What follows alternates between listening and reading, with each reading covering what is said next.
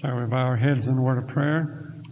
Father, we come now in the name of Jesus. Again, we come asking for a new anointing from heaven and for divine illumination upon the Word. Speak to our hearts once again. We pray in Jesus' name. Amen. Tonight, if you have your Bibles, I want us to turn to St. John's Gospel, the 17th chapter, and look at a verse that you're all familiar with. And we'll trust that Jesus will help us with it some way. St. John's Gospel, 17th chapter, and the 17th verse. Jesus is speaking. He said, "Sanctify them through thy truth. Thy word is truth." Many years in evangelistic work, I used to preach on sanctification, but I never would use the word because it so many times turned people off. So I'd try to preach on it without using the word, hoping they'd have a hunger for it and say, yeah, I'd like that. But as soon as I'd use the word sanctify, it many times turned people off and say, well, I know about that, and I've heard about it, and it's impossible, and all kinds of reasons. It's turned them off. And so I didn't use the word. At least very rarely did I ever use the word. And but tonight I'll just want to use the word. I don't think I'll turn you off. For one reason, although you've heard sermons on it, and many and I've preached on it, I want you to know we've never yet reached the bottom of it. We've never yet reached the bottom of this word. And I don't think we ever will. As long as we live, no preacher and none of us will ever reach the bottom of this little word sanctify. So I want to look at it just a little bit. First, I want to call your attention to this, that there are two kinds of Christians in the world. Peter tells us in 1 Peter 4:18, he says, if the righteous scarcely be saved. That's 4:18. If the righteous scarcely be saved, where shall the ungodly and sinner appear? Now, he tells us here that the righteous, there are those that will be just barely saved. Saved by as they said, the skin of their teeth. They'll get in by the grace of God. Now, I believe there'll be people who will get to heaven that way, just simply by the grace of God and no other reason. But I don't want us to use that scripture for us. That scripture is not for you to say, well, we'll just scarcely be saved. That isn't so. For you. Is that all right? So don't you use it. And don't you hide behind it. The scripture that I want you to use is Peter, the great apostle, in the 2 Peter. He goes on and tells us a little something more about this thing. In the 1 Peter, he tells us the righteous, if they're scarcely saved, where will the ungodly and sinner? But in the 2 Peter, the first chapter, he's talking about the Christians and those of faith. And he said in the first chapter, the 5th verse, he says, but add to your, beside this giving diligence, to add to your faith virtue, to virtue knowledge, to knowledge temperance, to temperance patience, to patience godliness, to godliness brotherly kindness, to brotherly kindness charity. For if these things be in you and abound, they make you that you shall be neither barren nor unfruitful in the knowledge of our Lord Jesus Christ. But he that lacketh these things is blind, and cannot see afar off, and hath forgotten that he was purged from his old sins. Wherefore the rather, brethren, give diligence to make your calling and election sure. For if ye do these things, ye shall never fall. For so an entrance shall be ministered unto you abundantly into the everlasting kingdom of our Lord. This is where we ought to set our sights, to enter in, not scarcely get in, but to enter abundantly. If you'll add to your faith, virtue, and all these, if you'll add to what God has given you, then you can have an entrance which is an abundant entrance into everlasting life. That's what God wants us to go after, the abundant entrance. Now, the doctrine of sanctification, I want to say this, is not a strange doctrine. The only place that there's controversy is not about it, but the controversy is how you get it. Now, that's where the controversy in the Christian world is. Theologians are all in agreement that there is such a thing as inbred sin, and that it's needed, and there is sanctification, but as to how you get it and when you get it, that's when they differ. John Wesley said that every church up until the 18th century, the 1800s, taught inbred sin. That when you get saved, there is still that tendency within you to want to do wrong. Now, some say, I'm telling you about different experiences of what different people believe. Some people believe that there is a second experience to get rid of this tendency. And some people say that it starts at salvation and is progressive the rest of your life, but it starts right with salvation. Sanctification starts there and is progressive the rest of your life. Then there are others who teach it's a crisis experience and then it's progressive. So you have all different explanations of this. And from the Old Testament, it seems like Israel crossed Jordan. That was a crisis experience, but the rest of their life, they were spent conquering Canaan. Now, some use this as a type, and if that's the case, it looks like there was a crisis experience, but then it's progressive the rest of their life. Whatever it is, I'm not a stickler for the method. Now, I want you to know that now. I'm not a stickler to say do this, this, this, and you'll get sanctified. I don't have any such plan. I don't have any method. I don't have any way like that. So don't ask me. I am not a stickler for the method. All I'm interested in is that you get it. And however you get it is wonderful with me. I don't care how you get it as long as you get it.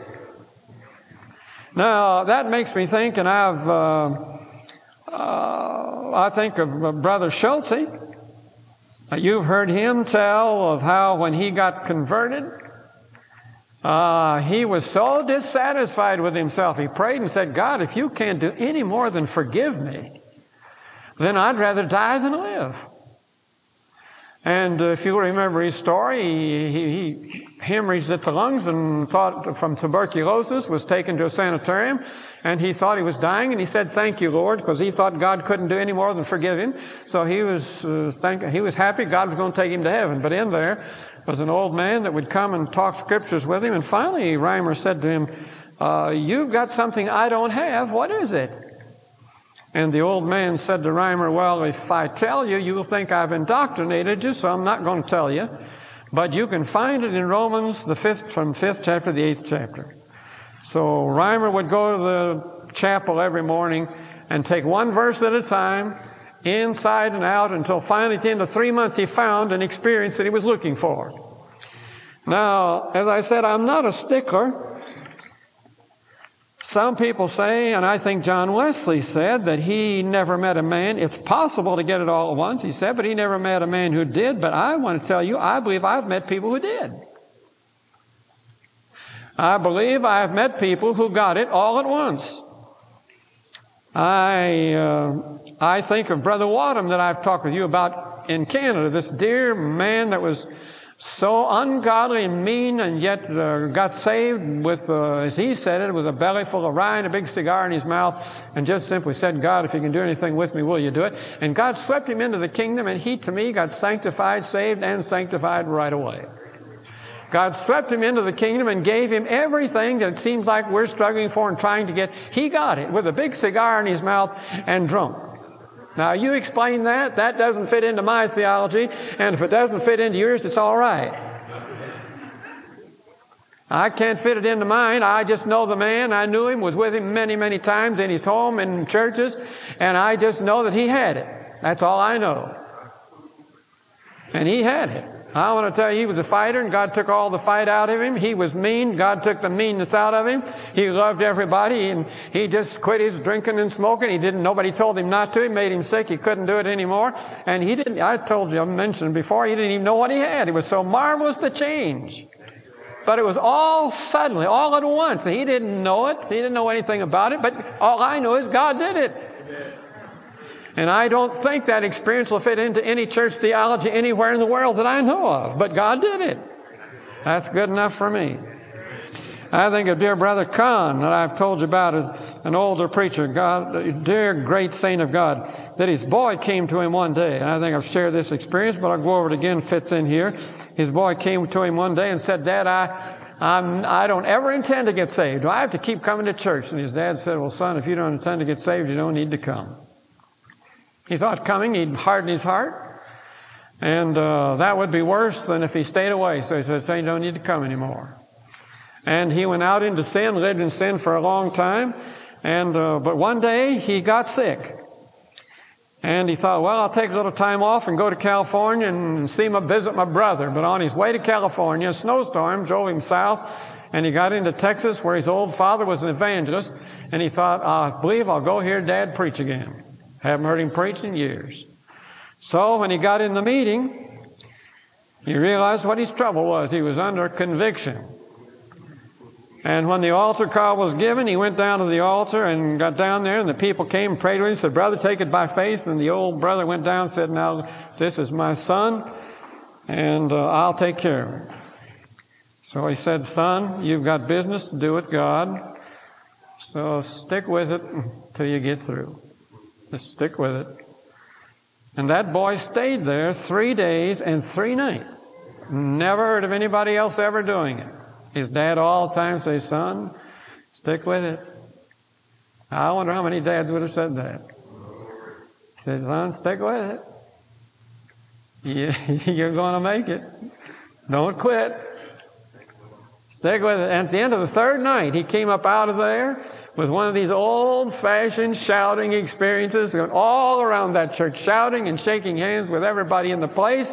And his dad said, now, folks, I want you to listen to my son, and this is not like him at all. He's normally quiet, and I tell you, that man, and he told me sometimes, he said, I believe, he said, I don't know of anything else I can get. He said, I believe I got it all once, and I believe he did. I tell you, if you were with him, you couldn't be with him. Oh, boy, he loved to talk about Jesus, and tears would come in his eyes.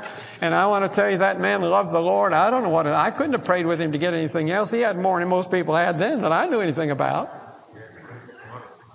And I believe he got it all at once. So I don't have a method, and I don't believe God has a method. I think he'll meet a man. Makes me think of Uncle Bud Robinson. He said he tried to get sanctified and took him 4 years to get sanctified. But he said, if I'd have done the first night what I did the last, I'd have been sanctified 4 years before. He said it took him 4 years to surrender up everything. He'd surrender up a little bit and then a little bit more, and he'd think, well, I got it, and he'd find he didn't have it. He'd go surrender a little bit more, and he kept on for 4 years till he got everything surrendered, and then he got it. And he said, if I'd have done it the first night, I'd have got it then. So God doesn't have a pattern. I can't say stay at an altar 3 days and 3 nights. I can't say struggle for 4 years. I can't tell you anything. All I know is that God knows, and he knows how to meet our need and what to do with us. And so I'm trusting God to help us. Well, every church has had some way of dealing with this situation within us, this tendency to do wrong. I think of the Catholic Church. The way they deal with this, they have the doctrine of purgatory. You see, the Catholic Church does not believe that any man anywhere in the world is good enough to get to heaven, that holy, righteous place. He's not good enough to get there unless he goes through some kind of purification. Well, they're not too wrong in their reasoning on that. So they believe, and though they teach the doctrine of purgatory, which that every man, even the Pope himself, has got to pass through purgatory for a period of the fires of purgatory to purify him in order to enable him to get to heaven. They said no man can enter heaven the way he is. Well, that's a pretty good acknowledgement that there's something drastically wrong with human nature. That's really what the doctrine of purgatory is about. I talked with a Catholic one day, and I said to him, doesn't this doctrine of purgatory kind of trouble you, that you have to go through this fires or whatever this is of purging? And, oh, no, he said, that's a great comfort to my heart. Because he said, I could never make it without it. And he knew that regardless of how he lived, with all the shortcomings, with all the sins that he may commit, he knew that there was a place that God would take him through to cleanse him.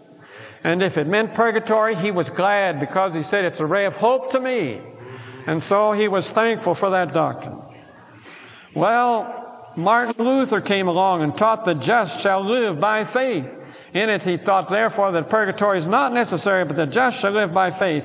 And the Lutheran Church now, that is, unless they've changed their teaching, one of their scholars, I think, has put it this way, that since the fall of Adam, all men are born with a depraved nature and sinful propensities. Jesus died for original sins as well as actual sins of men, and that he also sanctifies those who believe in him by sending them the Holy Spirit in their hearts. Now that's from the Lutheran Church. And John Wesley taught sanctification, and one of the writers of the Methodist Church put it this way: what is entire sanctification? He said it is the state of being entirely cleansed from sin, so as to love God with all our hearts and minds and soul and strength, and our neighbors ourselves. So entire sanctification was to be cleansed and have a perfect love toward God and our neighbors. Well, that's a pretty good definition for it. I have no argument with that one. I want to turn and read a voice in the wilderness, I started to say, which would be all right. Hebrews, the 12th chapter, and the 14th verse. The writer of Hebrews says, follow peace with all men, and holiness, without which no man shall see the Lord. Now, Brother Oliver, I believe, probably has preached on this. I know he told me one time that at least when that American Standard Version came out, that it was the closest to the Greek that there was. Now, they've come out different versions since, which may be better, but at that time, that was the closest to the Greek that he knew. But the American Standard Version says, pursue peace and sanctification, without which no man shall see the Lord. Now notice this, pursue sanctification. Now he said that was the closest thing to the real Greek meaning of that word. Pursue it. The dictionary says to pursue means to follow with the view to overtake. When you pursue something, it means you're after it, and you're going after it until you overtake it. So pursue sanctification with the idea that, brother, you're going after it, and you're going to keep after it until you overtake it. I like that. Now, however God wants to, however long it takes, or whatever route he takes you down, that's all right with me, just as long as you keep pursuing it until you overtake it. So to pursue means that you're going after something, and you're going to keep at it until you overtake it. So this means for us to follow sanctification until you overtake it. Holiness, without which no man shall see the Lord. Somebody asked George Watson, so how do you explain that verse? Well, some of these verses are a little difficult to deal with, and George Watson's an old Methodist preacher. He explained it by saying, if you go to England, you get a passport to go to England. Why, he said, you can see the British Empire. You can go all over, see all different kinds, but he said you won't get to see the king or queen on the passport. Now, he said the same thing is true in the gospel. Jesus said to Nicodemus, she must be born again to see the kingdom. But here he said, you must pursue sanctification to see the king. Now, if you ever got in to see the king or queen of England, I want to tell you, if you just went to England, you may come back and show your pictures of England, but if you ever got to see the king or queen, they'd probably come out with a television and take a picture of you and interview you, and you'd be able to tell everybody. I tell you, you'd be excited about seeing. I tell you, I got to see the king and the queen, and you'd probably tell everybody and be excited. This is what happens to different ones in the church that are so happy, so excited, they've seen the king, and people can't understand what's the matter with them. They've seen the king. They've got a right to get excited. And there are others that just have a passport to the kingdom. Now, I don't know what George Watson may be right. I think of Israel when they came into the land of Canaan. God said, I'm going to give you the land. But they had to pursue it until they got it. Now, I look a little bit upon sanctification the same way. God says, I'll give it to you, but you're going to have to pursue it until you get it. And they got only what they pursued. That's all they got in Canaan. They got only, God gave it all to them, but they got only what they pursued. And I have a feeling that's the way it is with us in the sanctified life. Now, here's another thing I want you to notice. Many things are promised. God promises us many things, but we do not get them because we do not pursue them. Just because God promised them does not mean we'll get them. At Pentecost, there were 120 in the upper room. And it says that Jesus appeared to over 500 at once, so evidently only 120 pursued it. The others knew about it. And I believe every one of those 500 would have been happy to have had it. They might have even gone home and talked about it. But only 120 got it because they pursued it. I think of Gideon's army. In the book of Judges, God had 32,000, and they were Israelites. They weren't foreigners. They were Israelites. 32,000 were Israelites. But God said to Gideon, I can't use them because they're fearful and afraid. So let them tell them to go home. And then you remember he said, well, I still can't use these because too many. They'll say if they won the victory, they'll say they did it. So God said, bring them down to the river, and I'll try them there for you. And they went down. I want you to notice God told them to take a drink. They didn't slip off and take a drink. And they didn't sneak out and get one. God told them to take the drink. But God said, I'm going to show you, Gideon, the ones that I can use, the ones that will stick with us. When the thing gets hot and heavy, I want to show you the ones that will stick with us. And he said, those that lap the water in their hands like a dog. He said, they'll be the ones. Now, all 9,700 of them, God told them to take a drink, and they had every reason to do it. And they say, well, God told me to do it and gave them freedom to do it. But only 300 were really careful on how they took the drink. Although God told them. So I want you to see this. God told them, and the 300, now God said, these are the ones that I can use because they're going to stick with you. When the battle is hot and heavy, they won't stop for a drink of water unless the battle's won. They'll stick with you. And I'll take them and use them. Isn't that something? God couldn't use, there's almost 32,000 of them. He couldn't use 31,900 or 700. They were all Israelites. But he couldn't use them. Why? They wouldn't stick with him. When the battle got hot and heavy, they wouldn't keep pursuing. It says of Gideon and those 300, brother, when they were pursuing after the enemy, their one verse says they were faint but still pursuing. Boy, they didn't stop all along. God knew they'll stick with you, Gideon. These are the guys, you take them. They'll stick with you when the battle gets hot. They're not going to quit. They're the ones I can use, and they won't take the credit for the victory.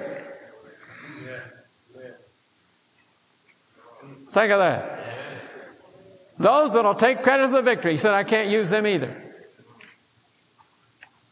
But these 300, they're going to stick with you when the battle gets hot and things get faint. They'll still be pursuing right with you until the end. They're not going to quit. Get in. These are the ones, and I'll give you the victory with these. See, God was going to give them the victory. Oh, what a wonderful God we serve. So God can't use the ones that'll quit when the battle gets hot. He can't use those that think that they've won the battle. If you think you've won a battle, I want you to tell you, you've missed it. If there's any battle you've ever been in and it has been won, I want you to know you didn't win it. Can I say that again? Amen. Any battle that you're in and that it says been won, I want you to know you didn't win it. And if you think you did win it, you're going to miss out on the next battle. If you know Jesus won it, He gave me the battle, it's His victory. He'll help you the next time. And these are the ones. They'll not quit. They'll keep pursuing. And so the sanctified life are those that pursue this promise of God. And God has His own ways and His own times of bringing it about. But keep pursuing it with the idea of overtaking it until you get it. Don't quit. And I believe God will give it to those who won't quit, but will keep after it until you get it.